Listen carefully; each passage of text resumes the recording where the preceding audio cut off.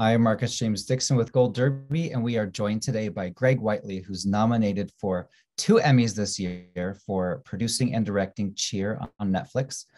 Greg, tell me about nominations morning. And besides your 2 noms, the show also got in for picture editing. Yeah, we were shooting on another project when I got a text from Julie Frazier, who works out of the Netflix public relations office. And I don't know, if I'm being honest with you, Marcus, I think I try to pretend as a documentarian, as an artist, to be above such things as awards, but I'm really not. I was super excited and flattered, and I'm really looking forward to the ceremony. And it's been fun to plan with my wife what we'll do that night. And so, yeah, we were thrilled. Because last time the show was up, it was 2020, and it was the same 3 Emmys, Unstructured Reality Program, directing and editing, and you guys won all of those, but it was a virtual COVID ceremony, so you couldn't dress up and go out to the ceremony. Was that kind of like a glass half full kind of moment? Well, not for me. It was so fun to be a part of even that virtual festivity. I remember where we were. We were sitting in our basement where we have a bigger TV, and we had a couple of friends over, and I just remember the whole thing being really cool and fun. I'm really looking forward to this, to being there in person. But no, I have really fond memories of it, Marcus. And in between the first and second seasons, there was the scandal regarding one of the students, Jerry, and the show decides to address it head on. I mean, within the first 5 minutes, cheer coach Monica Aldama is mentioning it in the season premiere. Was that a difficult decision to make about where to mention it, how to mention it? Not for me. I feel like as we were trying to document the story of particularly the Navarro cheer team, it was just impossible to tell that story without accounting for Jerry and what had happened in terms of his arrest and the news that broke because of it and the effect that it had on the team.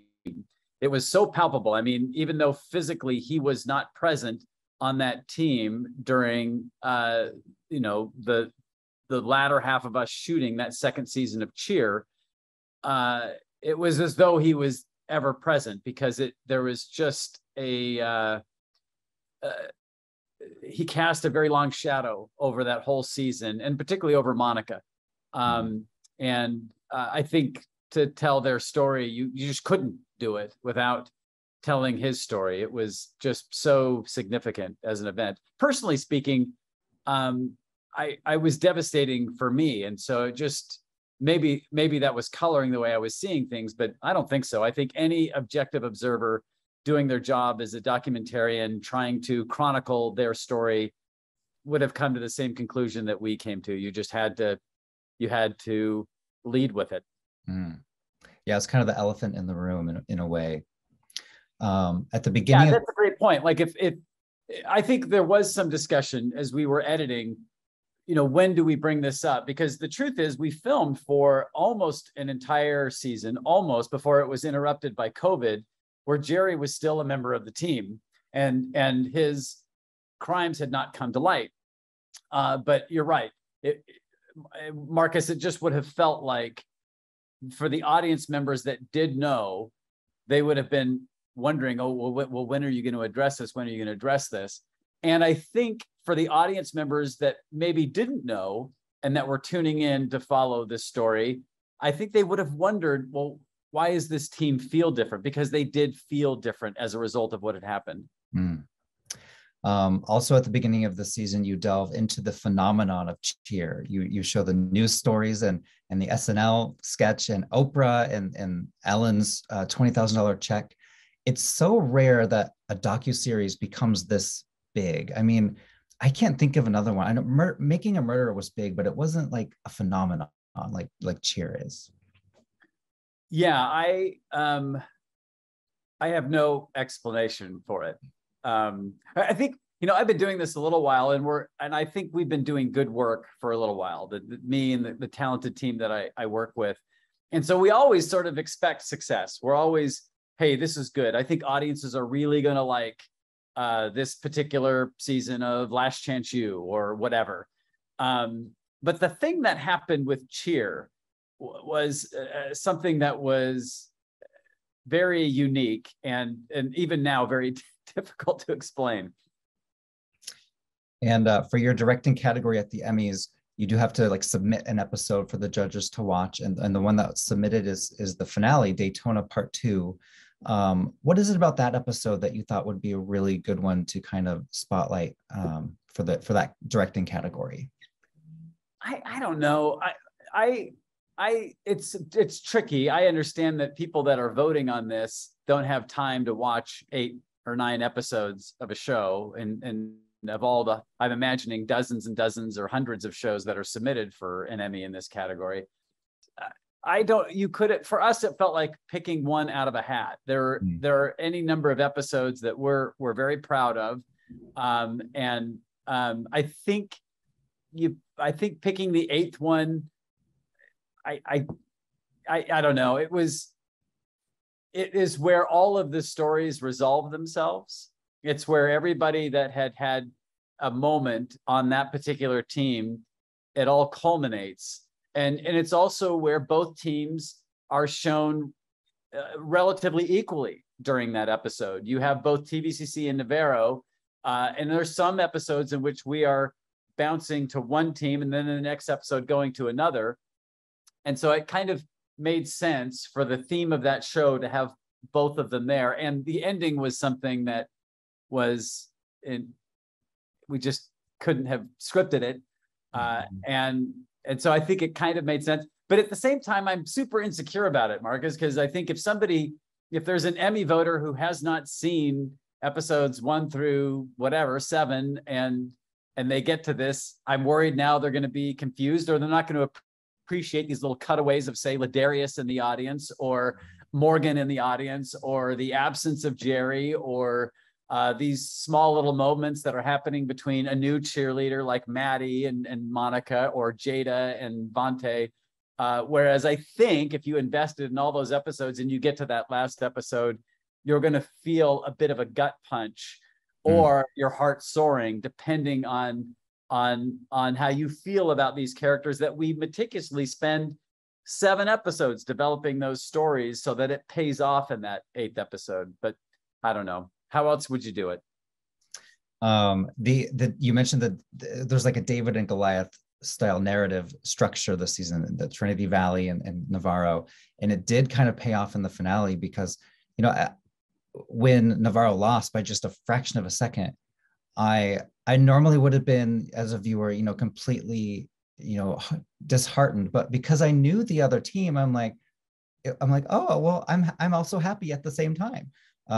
What was the moment like when you found out the results and Navarro had just barely lost? It was like the air was let out of the room almost. I feel like somebody planted this question for you. I'm so grateful you asked this.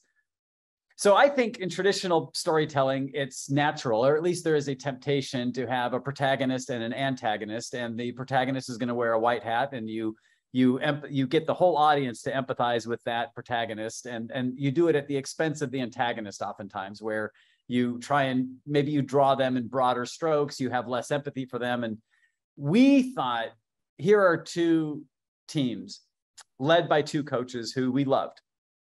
And we thought, wouldn't it be interesting to have the audience heading into the last 2 episodes, where Daytona there was so much that happened at that weekend of Daytona that we stretched it over 2 episodes. Wouldn't it be interesting if the audience's loyalties were split? Because we felt that way. I felt that way. Because of COVID in particular, we had to sequester 2 different crews. I was allowed to go between the 2, but for the rest of the crews, they had to stay in separate hotels. They were staying exclusively with the schools that they were assigned to.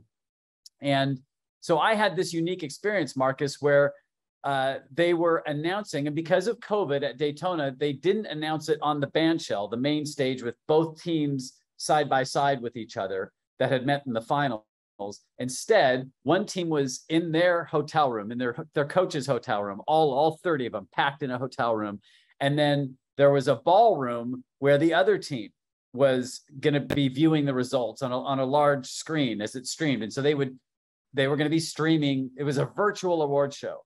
And so I was embedded with Navarro for the first part.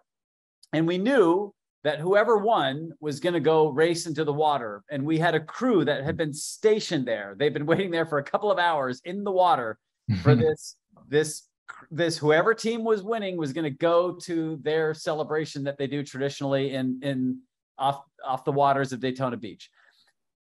So we get there. I'm there with Navarro, and it's a coin flip at this point because of how it had shook out. And it was incredibly exciting because the first day in the prelims, Navarro was dominant. They were nearly perfect. And Trinity Valley was not. They had a poor routine and had been struggling in their rehearsals prior to that. And so we really felt like, oh my gosh, well, they've got no chance. Well, heading into the finals, Trinity Valley pulled out a performance for the ages. It was something not just flawless in their execution, but there was something special. They found another gear. And Navarro was still great, but a little hesitant. And so because the last performance, the second day, is weighted, Marcus, we were trying to do the math and calculate how judges might see this. And it was in our minds, it was a coin flip. Who would win? Mm-hmm. So I was with Navarro, and they get the news that how they do it. They said, and in second place, and they're all holding hands, heads down, Navarro, and you could feel the sadness and disappointment in that room was deafening. I don't think in my professional career of filming presidential candidates who had lost on election night, and being in that room and filming that, being with people who they'd lost close friends, getting that news, and I've been this was right up there. I felt like I was in a wake immediately. It went from expectation, excitement, anticipation to absolute devastation, and I was crying. I couldn't help but I was embarrassed at my emotions. I then had to very quickly, on my walkie, I was being told, okay, Trinity Valley is making the way to the beach. We had another crew with them, and I ran to that spot at the beach. As I'm running, I can see Trinity Valley walking along the beach, and I'm quickly wiping away my tears.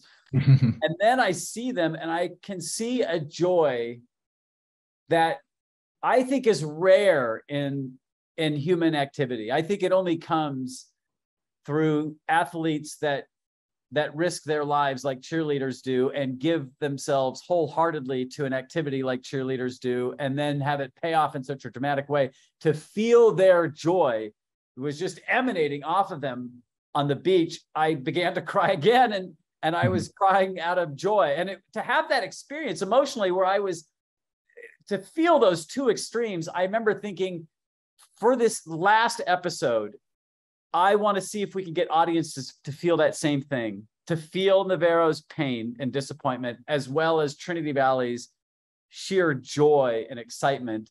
I think in terms of this types of storytelling, I didn't know, I'd never seen it done before. And I think maybe that's why we chose that episode to submit, is just to have that schizophrenia was unique and such a privilege to film. And for me to personally have that experience, it then became, in our editorial process, all right, how do we tell this story in such a way that everybody can, at least in some way or another, feel the way that I did between that ballroom and that beach.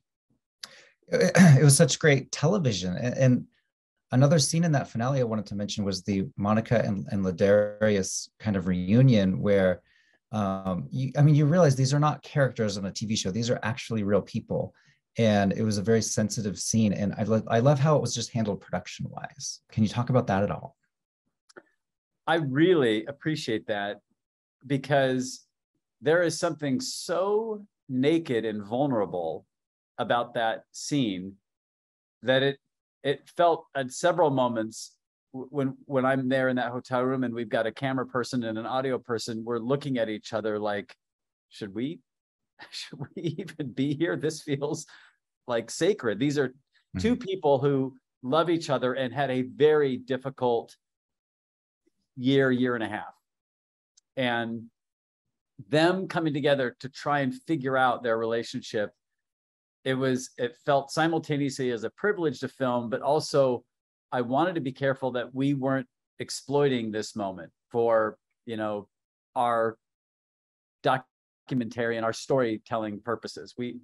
And so there was a decision that was made as we were editing. There's a moment where Monica turns and references the camera because the emotion in that room, we had told that a meeting could happen. And so we were there prepared to film it if it did. But as it quickly became emotional, I caught eyes with Monica and she said, hey, she turned to Ladarius, are you okay if this is filmed? And when Ladarius nodded, and then she sort of acknowledged to me, I was behind the camera, that you're okay to film this. We decided to keep that. We thought it was important for the audience to know that remind them that there's a film crew here, and that felt like we needed to own up to that. We needed the audience to be aware of that. It felt more honest that way, less exploitive.